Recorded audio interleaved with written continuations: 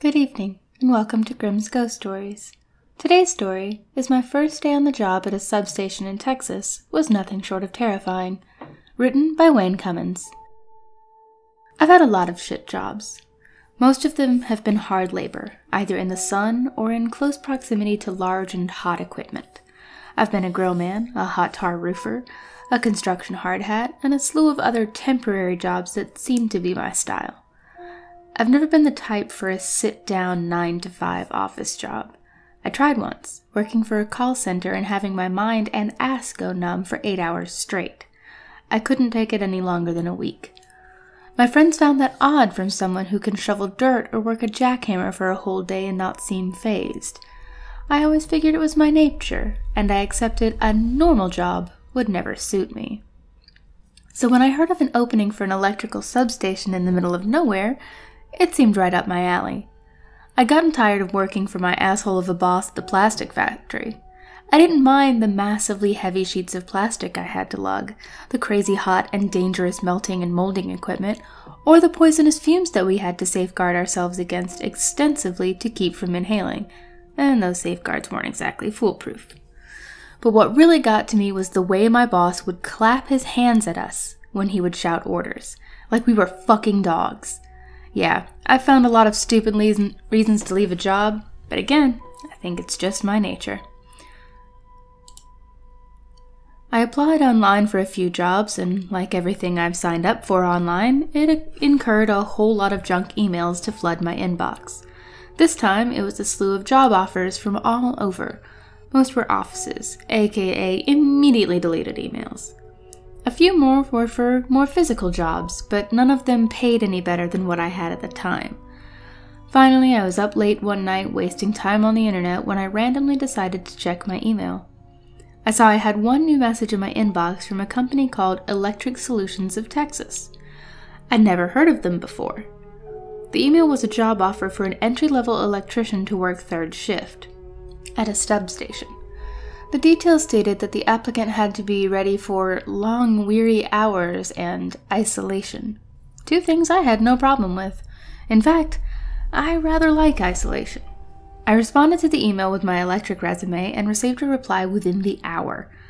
I thought it was a little odd at 2 in the morning, but I couldn't have been the only night owl reading emails, I suppose. I was to have an interview/orientation tomorrow night at 8 p.m. The address was out of town by about 30 minutes, and it was in a patch of deadlands I'd hardly even heard of, let alone been to. Wasn't the first time I'd have a long commute to the job, the way I saw it. I drove out to the location through the Texas flatlands. I saw a few dried up fields and a whole lot of dirt and rock as far as the eye could see. I hadn't seen a car for at least 15 minutes. I drove with my windows down on my old Chevy truck, and I saw the moon was unusually bright and noted the lack of clouds in the sky. The light of the night sky made the world glow a dim hue of white, like I was driving alone on the moon. As I neared the dirt road, referenced in the email, I was haunted by John Fogerty and his 14-minute rendition of Heard It Through the Grapevine. The dirt road was another 20 slow minutes of a bumpy ride. I'd gotten so far down the road I couldn't see the highway in my rear view, despite there being nothing but level land behind it and my taillights. Finally, I came up on a single building, sitting all by its lonesome in the middle of the wide open dirt and dust. It wasn't quite a shack, but not much better. There was a fenced-off section connected to the concrete building with humming breakers and transformers. No power lines to speak of, so I had to assume it was all routed underground. I parked next to an old, dirty, and dented Bronco out front. Glanced inside the Bronco as I got out of my truck. There was an old leather suitcase on the passenger seat, and a very detailed and gloomy crucifix hanging from the mirror. As I headed for the front door, about 5 feet from reaching it, it opened. Out stepped a lanky man standing a little over 6 feet, with a bad comb-over and a goofy grin full of protruding upper teeth. He looked to be in his mid to late 50s. I was taken aback just a little by the fact that he opened the door before I even had a chance to knock. He must have noticed because he addressed it as he reached out to shake my hand with his skinny fingers that reminded me of spider's legs. "Sorry to startle you there, young fella. "Saw your Chevy heading up on the cameras," he said, motioning his head up to the corner of the building. There was a tiny black camera attached to the top left corner of the building, slowly panning side to side. "The name's Walter. You must be Billy. Come on in and I'll show you the ropes." His handshake was limp and moist and a little cold to the touch, like shaking hands with a dead fish. It gave me some uncomfortable goosebumps, but I grinned and took it. He motioned me to head through the big steel reinforced door, and I did so with a tiny shiver running up my spine. The front room was a tiny reception area with 2 fold-out metal chairs sitting against the tanned oak wall. The floors were a drab gray that reminded me of the color of ticks my dog sometimes gets. It made my stomach turn just a little. The idea of a reception room seemed weird for an electric substation, but I didn't give it too much thought. We headed through the next door. Walter pointed out the break room and the bathroom. Everything was old and a little vintage. It didn't seem like anything in here was newer than '78. There was a calendar on the wall that had a blonde with feathered hair and a tiny white bikini sprawled out on the hood of a Firebird. I didn't bother looking at the year. There was a small fridge, a single fold-out table with 3 chairs, a tiny bulletin board on the wall by the calendar, and a dingy ceiling fan with a soft yellow bulb. The bathroom was a little more than a closet with a toilet and a sink, both of which were stained brown and black by age. Walter must have seen me take notice of the Firebird babe because he smiled at me with his big teeth. "That's my Shirley," he said. He patted the calendar right on the blonde's barely there panties. "You treat her right when you're here all by your lonesome." I just smirked and gave him what I hoped was a convincing laugh. Then he showed me through the next door into the security room. The room was smaller than the others, except for the bathroom, and it was giving the shitter a run for its money as far as tiniest rooms go. There was an old office chair that still looked pretty comfortable despite its worn look. In front of it was a control board and a wall of tiny TV monitors. 4 of the monitors displayed the open desert in every direction, one of which showed my truck and Walter's beat-up Bronco, and another displaying the fenced-off breakers and transformers. The row above that showed the rooms I'd already been in, except the bathroom, but that somehow wouldn't have surprised me. The row above that were 4 screens displaying a tunnel that stretched on for what looked like forever. It was lined with pipes and wires of every color and make, and there was a single hanging light every 20 feet or so. One of the monitors displayed a door that led into the tunnel. It looked like it was a little wrecked too, as though something had scraped hard against it, but the thick steel door shunned it off with just a nice big scar to show for it. "What's that place?" I asked, pointing at the monitors with the tunnel displayed. "That's the Endless Walk, as I've grown to call it," Walter responded with a longing sigh. "That's where you'll be twice a night. That door is the elevator down to it." He motioned to a sliding metal door on the other side of the security room. "You've got to make the walk at 10 p.m. and 3 a.m., just to record levels and general checkup." He put his hand on my shoulder before turning away from the monitors. The melancholy smile had faded to a grim expression on his hoarse face. The blue hue from the monitors cast an eerie glow on his features. He stared at me like a phantom as he spoke again. "Now, boy, don't you go down there any time aside from 10 and 3, and only for 25 minutes at the longest when you do. It gets all kinds of dangerous and unsafe. Not a friendly place to be if you catch my meaning," he said as a thin smile gradually spread across his face. His dimples looked like fissures in the desert. I should have understood that warning for what it was. Creepy as hell. But I've worked a ton of dangerous jobs, and it wasn't too out of the ordinary for me to get warnings like that on the first day. Walter quickly walked me through the job duties. I'd done some electrician work a few times, and this was all pretty simple stuff. Just keeping an eye on a few levels and making sure there was nothing that needed repairs or replacement. If so, there was a small shack out in the fenced-off area with the transformers that served as a tiny stockroom. Anything I'd need for maintenance would be there, or so I was told. The phone in the security room and at the reception window both had a list of Walter's numbers and local emergency services, as well as the only delivery place that would come out to this place, and I quote Walter, "They'll charge you out the ass for delivery, but it's a hell of a good pizza." After giving me all the instruction I'd need, which took all of 15 minutes, Walter gave me a small set of keys and said his goodbyes and took off down the road in his Bronco. I watched him go from the doorway before all I could see was a small cloud of dust heading towards the dark horizon. I headed back inside and sat down in the comfy office chair in front of the monitors. I'd tried switching the light in the security room on, but it didn't work. I looked up to find there was no bulb in the fixture. I shrugged and just left the door to the break room open. I sat there for about an hour, staring at the monitors and keeping an eye on the control board. At about 9:30, I decided I couldn't take the silence any longer and headed out to my truck to grab my MP3 player. Stepped outside and found it to be surprisingly cold.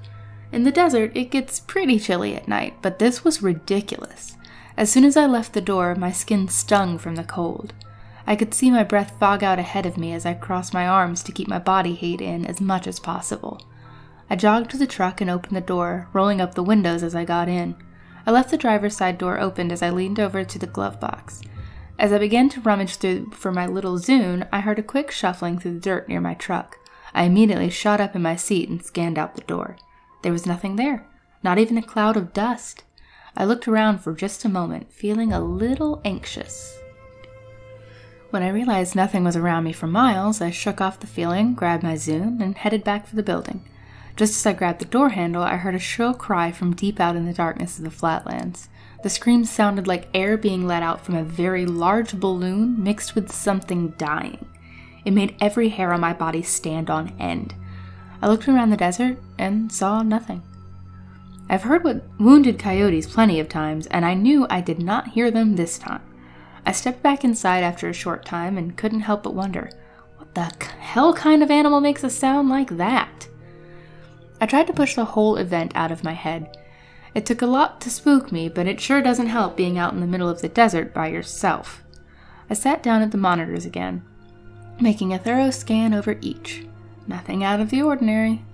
I allowed myself to calm down, plugged my headphones into my ears, and loaded up a whole lot of Stevie Ray Vaughan.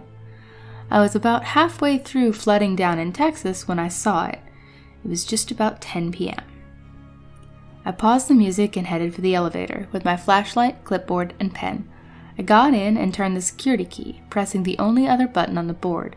The old, rickety elevator trembled to life and rumbled downwards. The ride seemed like forever, but it was probably about 3 or 4 minutes. I couldn't tell if the elevator was slow as hell or if I was heading to the center of the damn earth. Finally, the elevator arrived at its destination, and the sliding metal door creaked open. A freezing draft flowed in, and for some reason I was reminded of that shrill scream from earlier. Whether it was the memory, or the cold, or both, I got a quick shiver and did what I could to stifle it. I entered the tunnel and looked both ways. It was a straight and narrow tunnel as far as the eye could see. It looked like a painting that would drive you mad if you stared at it for too long. I was instantly grateful that I didn't have to be down here for longer than 25 minutes. As weird as the warning Walter had given me was, it seemed like a sweet deal now.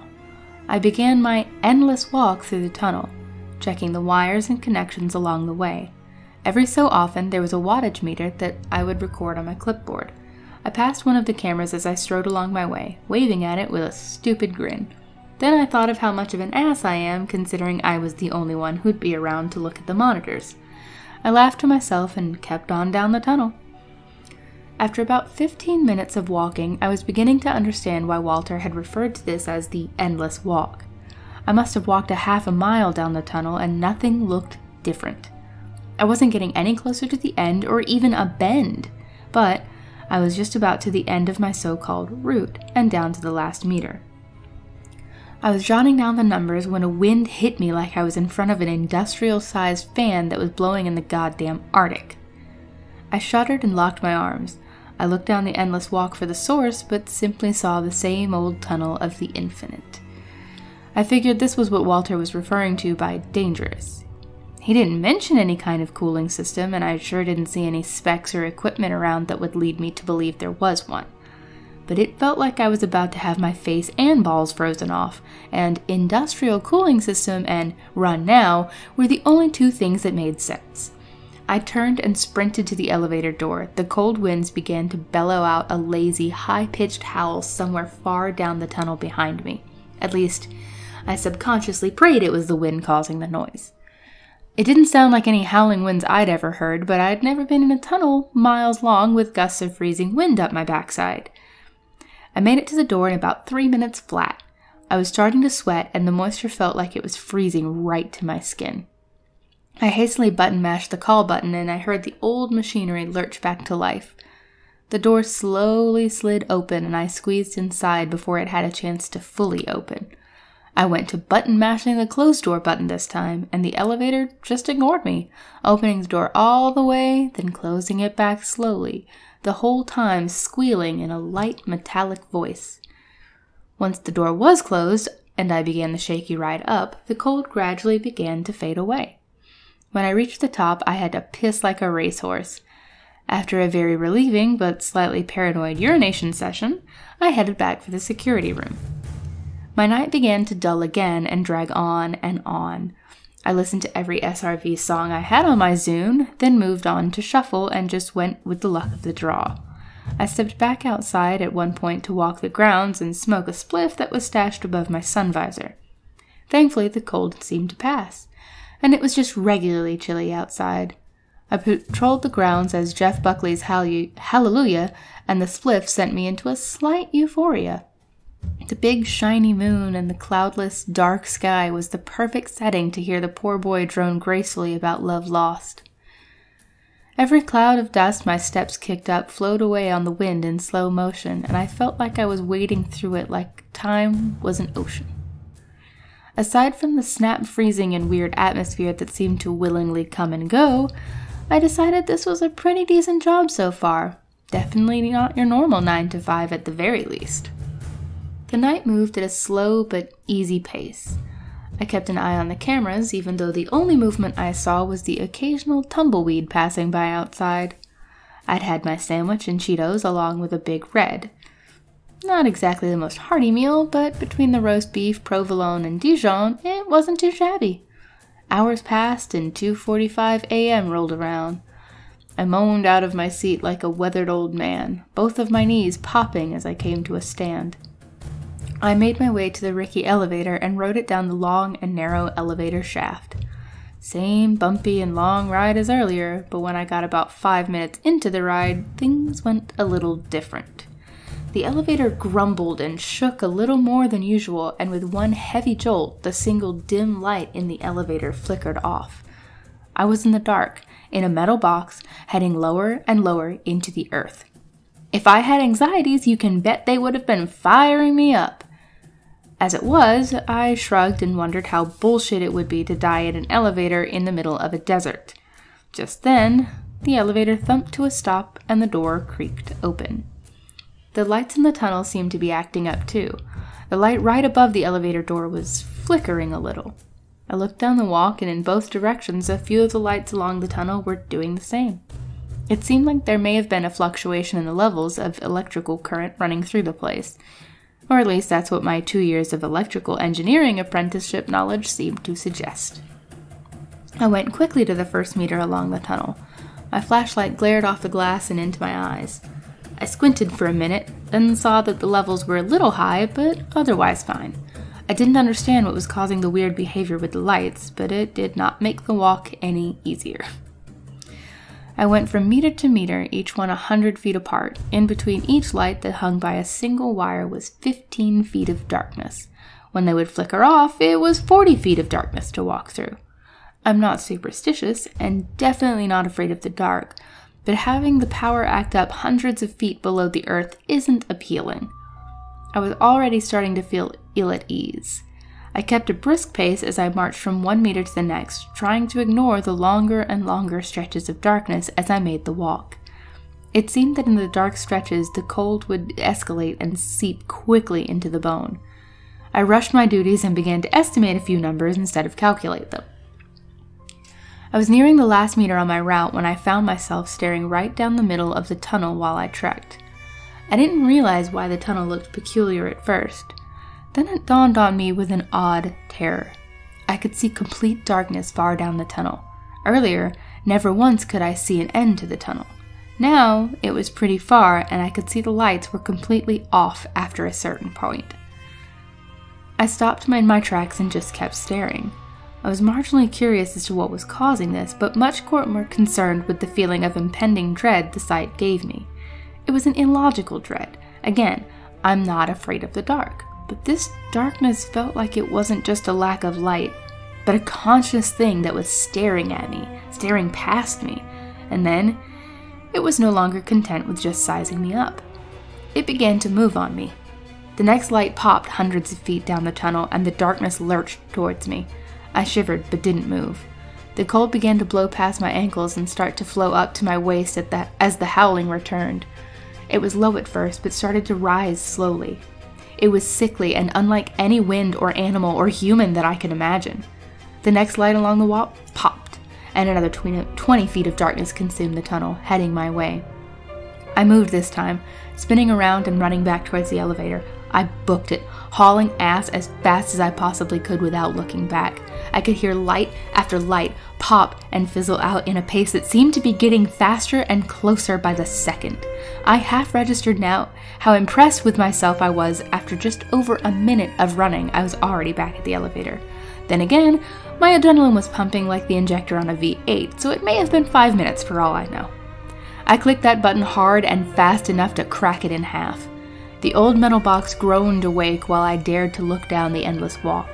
The darkness was getting closer and closer, not a single light remaining on in its wake. Finally, the door opened up and I rushed inside. I knew it wouldn't matter, but I still mashed the button to close the door. As it ultimately began to make its motion to close, I could see the darkness catching up to that part of the walk. The bulb above the elevator door popped off just as the door closed. Before it shut, a harsh sliver of freezing wind sliced into me and immediately chilled me to the core. The howling was close, but not quite there, and it was accompanied by something else. Something harder to hear, but there. A sort of scraping sound. The elevator ride remained lights on the whole time, and I was never more grateful for electricity. I got to the top and nearly collapsed in the chair in the security room. I rubbed my throbbing head, then snapped out of my migraine. I rushed to lean forward in my seat and scan the monitors down the walk. I was expecting, at the very best, pitch black on all 4 monitors, and at the very worst, some horrible atrocity slithering down the dark, infinite tunnel. But it was neither. All 4 cameras showed a well enough lit endless walk with no damage. No giant earthworms or underground trolls scurrying back into the soil. I rubbed my eyes to make sure there was nothing and that I was awake. I sat back in confusion and pretty much stayed that way the rest of my shift. Once the sun began to peek over the horizon, it was my time to clock out. I was more than eager to punch the clock and get home. I called Walter before I left, but he didn't answer. I left a message filling him in on the weird power fluctuations. I left out the part where I ran like a goddamn sissy out of there. I'm not exactly looking forward to my next shift, but a job's a job, right?